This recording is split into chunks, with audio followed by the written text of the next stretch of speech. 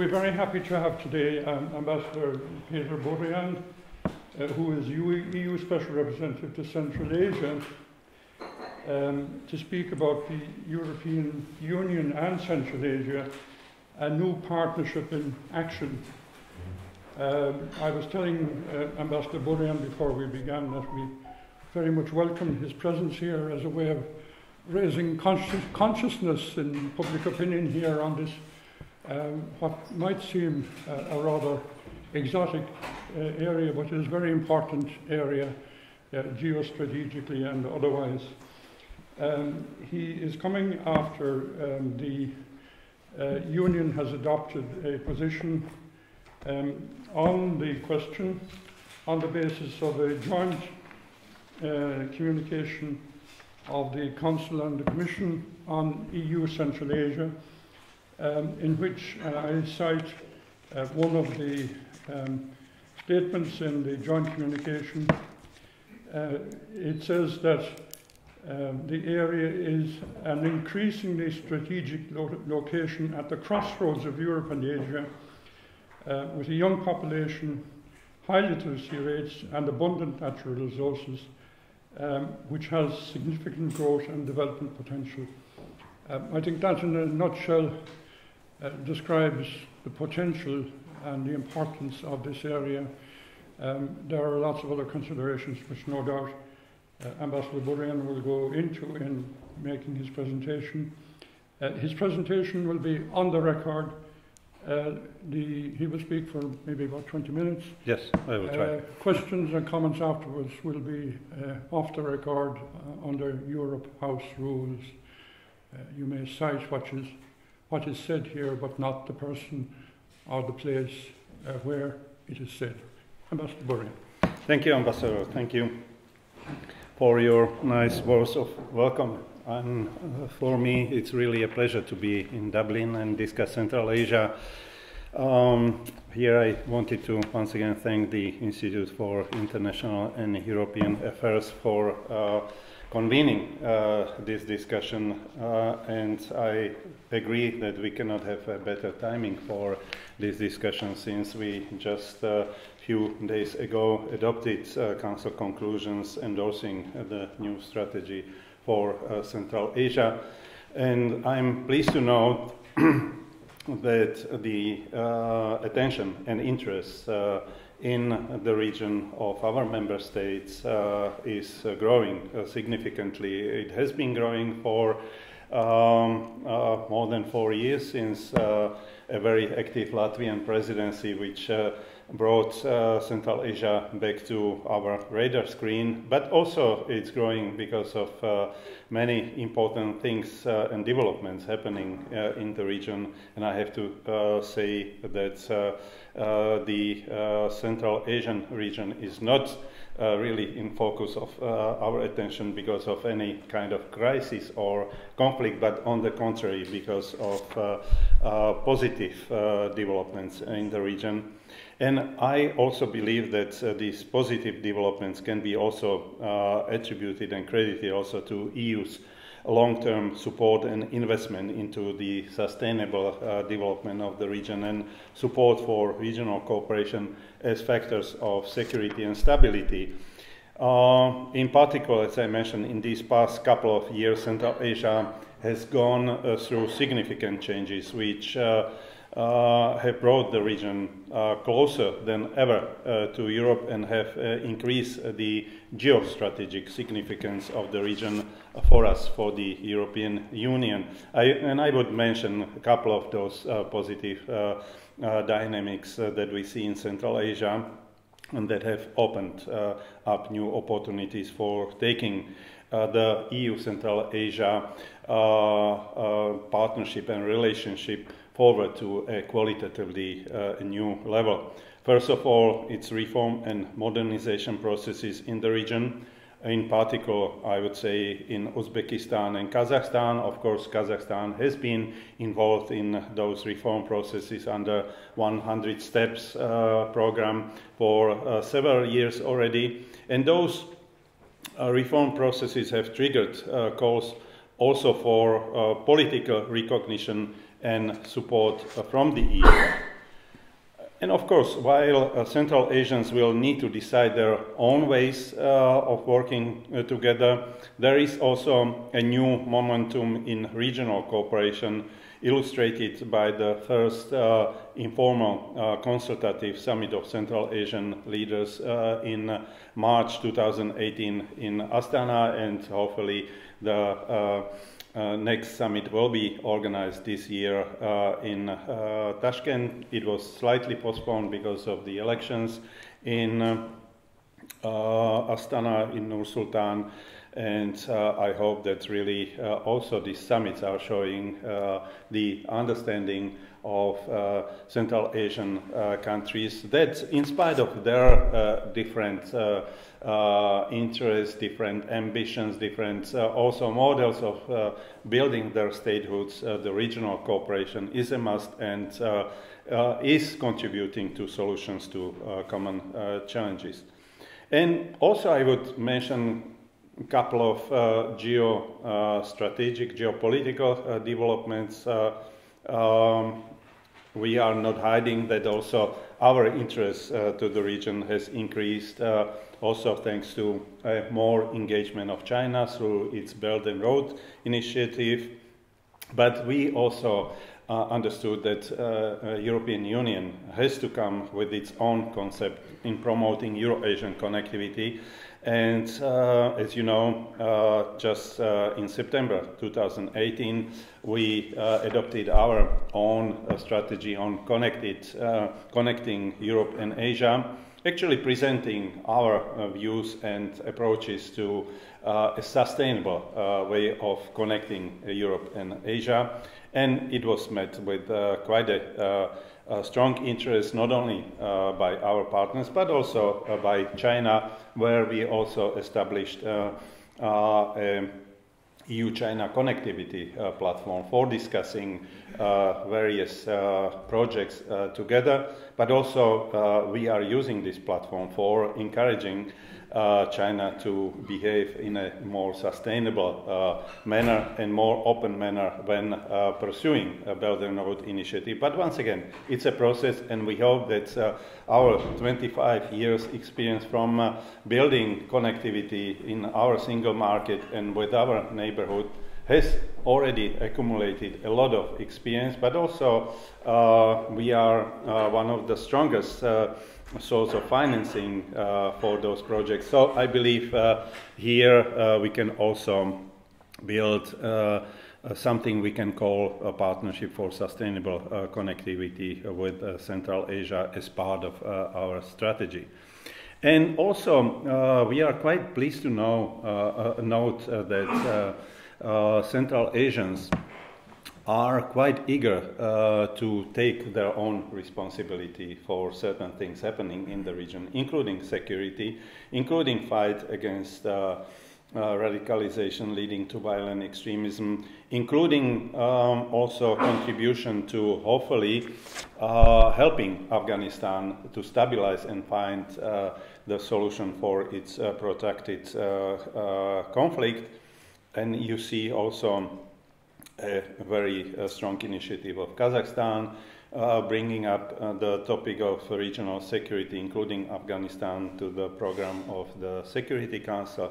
You see initiatives of Uzbekistan presented in Samarkand, in Tashkent conference, and this also creates a new kind of level of cooperation, not only working and helping Central Asian countries in their sustainable development, but working together in addressing many important regional and also global challenges, including the impact of climate change and many other things. But I do not want to sound complacent. We clearly see also many outstanding challenges in the region. These are connected or not connected also with the challenges I mentioned. We see shrinking space for civil society, sometimes lack of respect for basic freedoms, including freedom of expression or assembly, and sometimes quite heavy-handed approaches of law enforcement services, even against peaceful demonstrators. I think really the threats which the region and individual countries are facing, and we are out loud saying it, should not be a reason why you should slow down the process of reforms, or slowing down, opening up the societies, or providing more freedoms to their citizens. On the contrary, I think if you have this kind of heavy-handed approaches, sometimes you trigger even more negative reactions. And the EU, within our platforms for bilateral and regional dialogues, we have dialogues on human rights, we have also platform for rule of law cooperation. We are trying to be very open and also sharing our experience, how these elements were so important for us, let's say 4 countries of Central Eastern Europe, in our transformation processes. So I think this is also something which represents certain change. We are not trying to teach our partners, but we are trying to actually, by experience sharing, to demonstrate a practical value of those challenges these countries are facing. Over the lunch we had quite an interesting discussion about the experience, actually the history of Central Asian countries. 25 years, it's nothing in the history, but the progress is enormous. But once again, we should not forget that there are many important challenges, including those which I mentioned: neighboring Afghanistan, growing potential for radicalization, but also that there are actually 1 million of young people entering the labor market every year. Can you imagine this kind of labor force entering the labor market every year? Out of it, probably this year is the most kind of fertile in Uzbekistan. It's 800,000 young people entering the labor market. So it's both a blessing, but it is also a challenge when these young people are not provided job opportunities.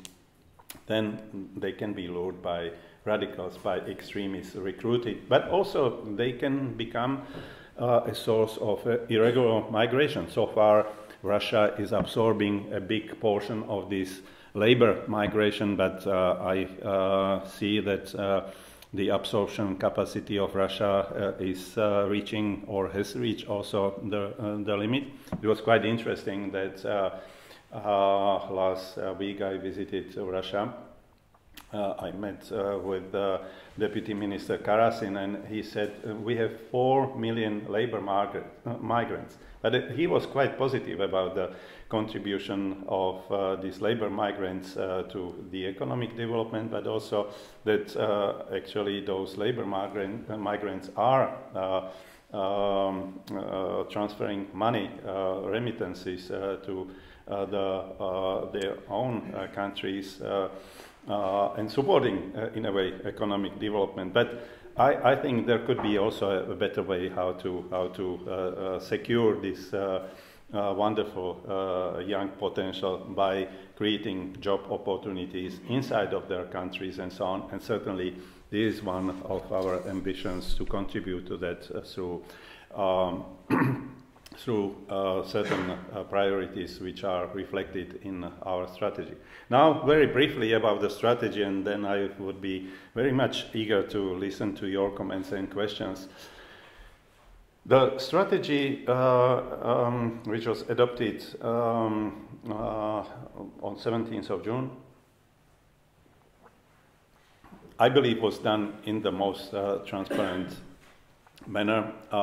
We were involved in a large consultation process with our partners in Central Asia over 2 years, involving governments, civil society, private sector, but also our member states and private sector.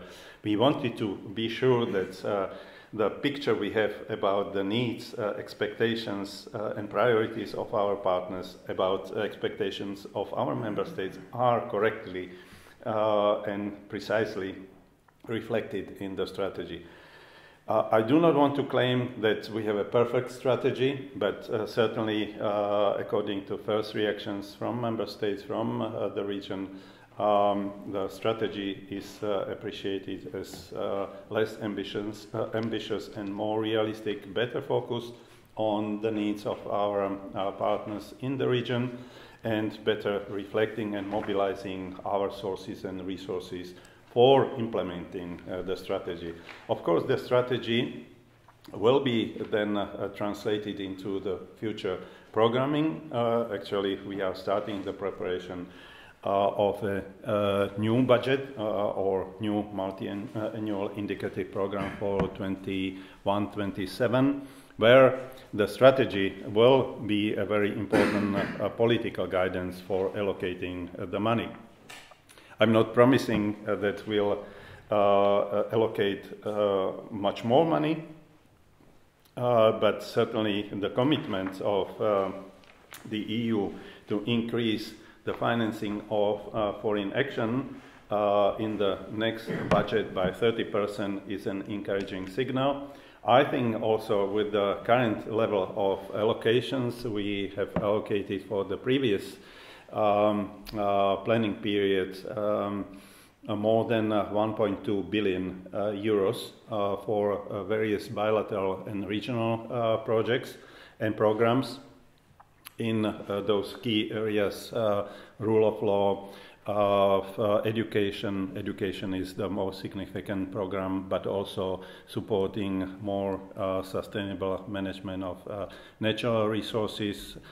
And also we are looking to the same priorities, but adding more focus also on economic aspects, including building ground or rules-based space for a more attractive investment environment for those connectivity projects to be achievable and environmentally also sustainable. So we are now also based on the demand from our partners for a more ambitious economic presence of the EU in the region, strengthening mechanisms for supporting investments, including investment facility for Central Asia, which is a source of grants, which could be combined with loans of different financial institutions. We are very much encouraging